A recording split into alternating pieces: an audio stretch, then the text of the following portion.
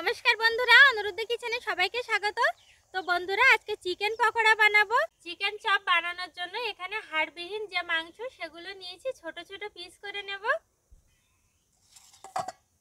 एकटू पातला पातला करे पिस करते हबे।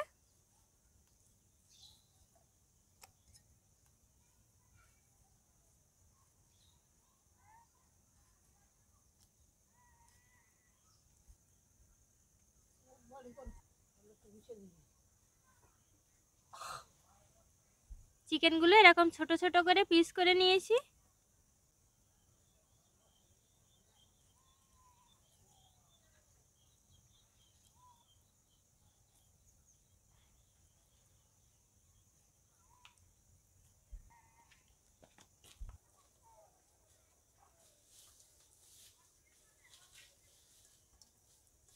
চিকেনগুলোতে এরকম ছোট ছোট করে পিস করে নিয়েছি। এবার কিছু মশলা মিশিয়ে নেব। দিয়ে দেব স্বাদ মতো লবণ, গোলমরিচ গুঁড়ো, জিরার গুঁড়ো, ধনিয়া গুঁড়ো, লঙ্কা গুঁড়ো, সামান্য গরম মশলা গুঁড়ো, হলুদ গুঁড়ো। এবার দিয়ে দেব টমেটো সস। এবার সব কিছু খুব ভালো করে একসাথে মেখে নেব।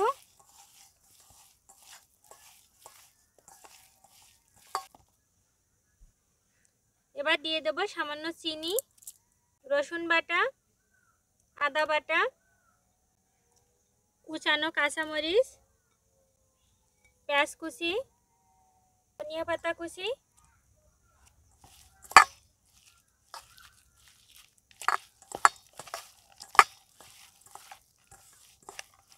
দিয়ে দেব ময়দা,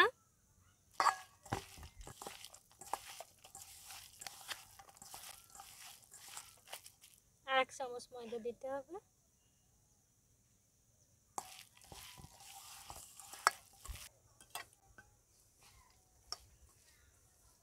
ময়দার পরিবর্তে কিন্তু আটা বেসনও ব্যবহার করা যায়, তবে ময়দা দিলে চপটা বেশি ভালো হয়।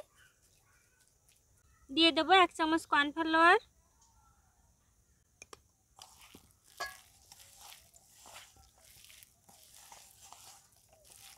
যদি এভাবে মিশানোর পর বেশি শক্ত মনে হয় তাহলে সামান্য একটু জল ব্যবহার করতে পারেন।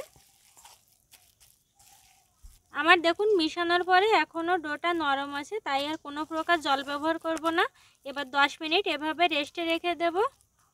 এভাবে চাপা দেওয়া থাক 10 মিনিট। আমি হাত ধুয়ে আসি।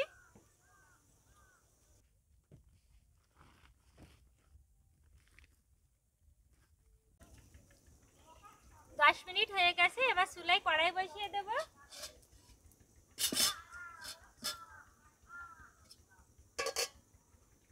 কড়াইতে দিয়ে দেব সাদা তেল। তেলের মধ্যে একটু লবণ দিয়ে দেখে নেব তেলটা গরম হয়েছে কিনা। এখনো ঠিকমতো গরম হয়নি।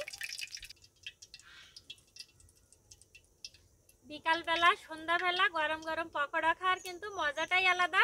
আর এই চিকেন পকোড়া আপনারা কিন্তু গরম চায়ের সাথেও খেতে পারেন।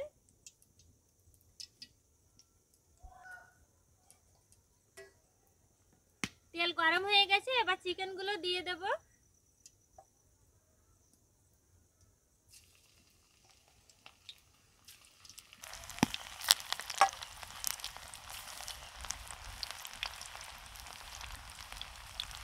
এভাবে 2 পিস একসাথেও দিতে পারেন।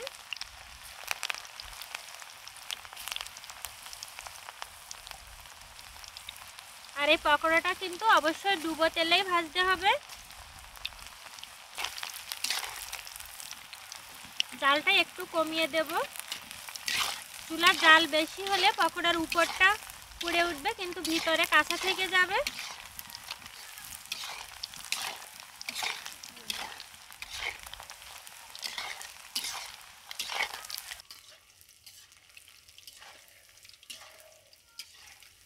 পকোড়াগুলো লাল লাল করে ভেজে নিয়েছি। এবার উঠিয়ে নেব।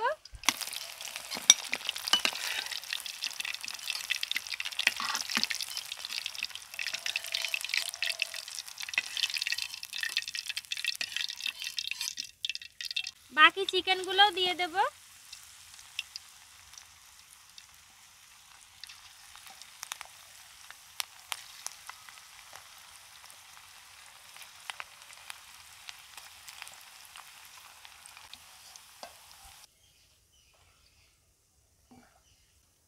জালটা একটু কমিয়ে অল্প জলেই পকোড়াগুলো ভেজে নেব, তা না হলে উপরটা পুড়ে উঠবে আর ভিতরটা কাঁচা থেকে যাবে।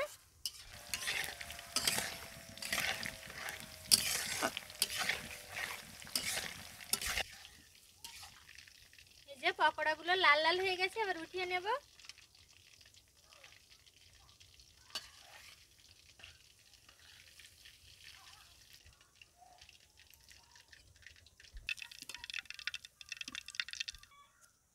উপরে একটু টমেটো সস দিয়ে দেব।